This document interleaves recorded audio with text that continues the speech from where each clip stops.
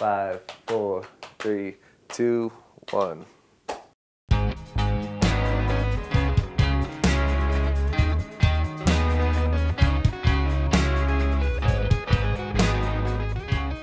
Murder was the first track that I wrote off of Seasonal Depression, so that's track number 2 on the album.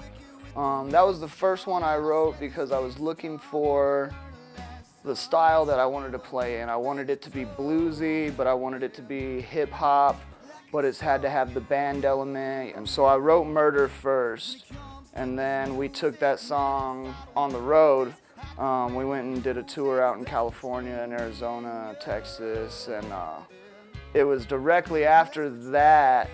It was the day I came home from that tour I wrote I Like, because I was homesick and I missed everything that was down here. And the verse, I've been on the road for 7 straight days, like that was literally, I was day 7, I came home and I was like, nah, I got some shit to say. Are we allowed to cuss?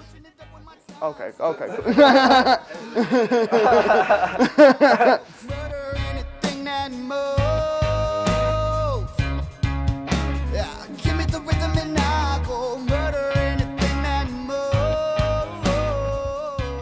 To understand Chopper and I and our dynamic is to understand that, you know, what he does say for the most part is real on the albums, and for me, you know, what he's trying to relate to the audience, you know, with his music, like I felt directly already, you know, because him and I, yeah, we're cousins, but like essentially we're just like, you know, consistent people in each other's lives, and more consistently than I could say for a lot of my family.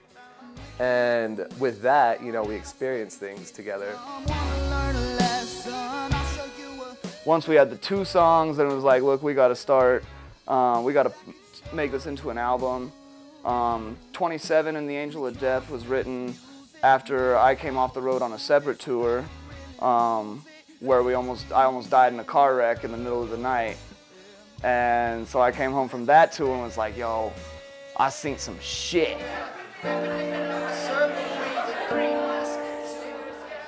So when he says he wants to make people feel the music, like there is a feeling there. Like Seasonal Depression for me, personally with this album, it's like, you know, I came in directly off the road, off of doing, you know, other things and, you know, scary projects. Not scary, but like, you know, at the time, like, you know, the unknown, which is a bit scary, to saying, hey cousin, like, you know, you started writing these songs on the road, you know, in California, this place, that place, and the other. And I came back and I was just like, all right, let's just do an album. Like, let's do this album. And then, you know, John being the mastermind that he is, he just cooks it all together. And some of the magic that happens in the studio is not knowing exactly what we'll be doing.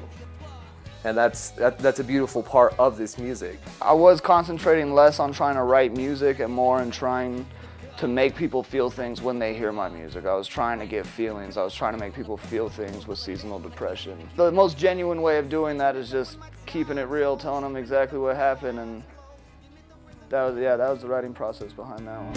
And baby, I like what I like, what I like, and baby, I like you. Like, who the fuck are these guys? And then like, you know, you look at us and then like you hear the music that, you know, has been created, and it's like, I figure people would want to know, like, you know, some honesty and truth, because that's what the music is. I mean, we are the music.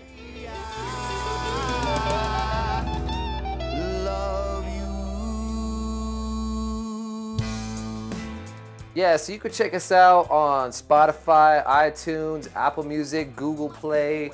There's Deezer, YouTube, Amazon. There's iHeartRadio, Claro Musica. Claro Musica. There is Sav.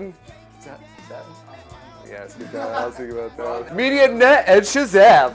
I mean, I like to listen to us on YouTube or Spotify, if you pay for Spotify.